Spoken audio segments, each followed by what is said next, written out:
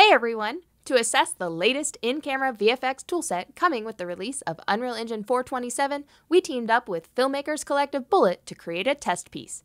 Venture over to the blog to watch the full film, which was shot entirely on Nant Studios' LED stage in LA, and then check out the first in a series of upcoming behind-the-scenes to learn more about how the team used our extensive suite of virtual production tools to create final pixels in just 4 days.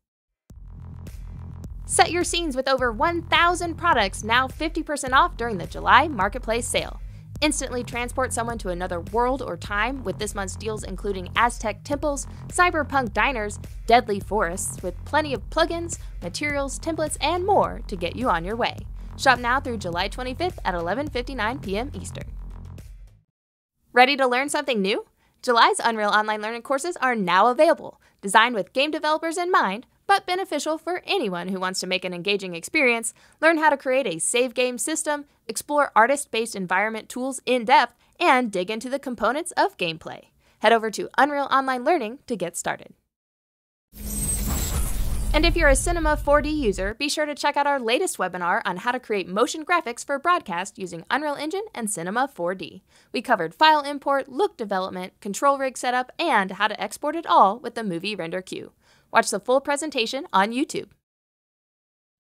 220 talented animators rose to meet the challenge set forth during the first ever 11-Second Club contest for Unreal Engine, the Animation Learning Challenge 2021. Equipped with 1 metahuman rig and 11 seconds of audio, these talented folks impressed us with their creativity and talent. Tobias Noller took home the grand prize with the short You Took Me for a Fool.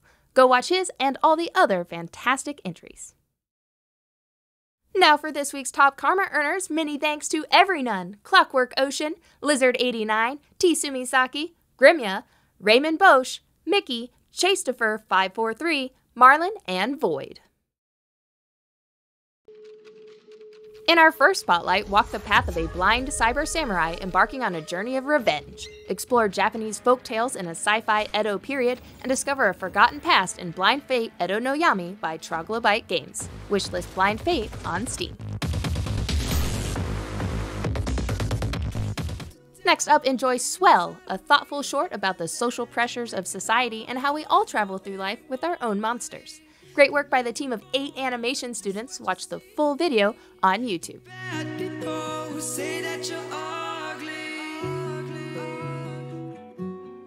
And finally, check out Wéko the Mask Gatherer, an action-adventure game created by a 2-person dev team. Play as Wéko, a mysterious gecko who collects powerful masks in an atmospheric world where you'll discover dark and disturbing secrets. Set to release the end of this year, you can wishlist Wéko on Steam. Thanks for watching this week's news and community spotlight.